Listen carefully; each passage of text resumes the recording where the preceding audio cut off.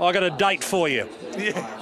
March 1. Yeah, I think so. I mean, yeah, it looks good, yeah. Though, no, he's hitting the line well, and that's what you like to see horses hit the line like that. So, yeah, no, I don't know if we'll give another run. We just have to sort of sort things out now, yeah. Well, that's your juggling act, isn't it? Because you've got to go to 1400 if you were to go to March 1 for that next step.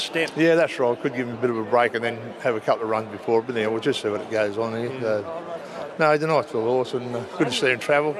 You know, you bring him down and they've got to get just that travelling, you know, and he done it really well, yeah. So, yeah, good. And he hits the line, but he can take a position too. He can, yeah. No, he's a nice little horse. Even you do him, he's just a nice little horse, and, you know, I haven't worried about gelding him because he's just easy to do it with, you know, and he seems to be growing, so I don't know what we're going to do there. Good luck with him, Gary. Okay, thanks very much. All right, he's off to the Wagga Wagga qualifiers. So what does he do? 1400 the qualifying heat on March 1.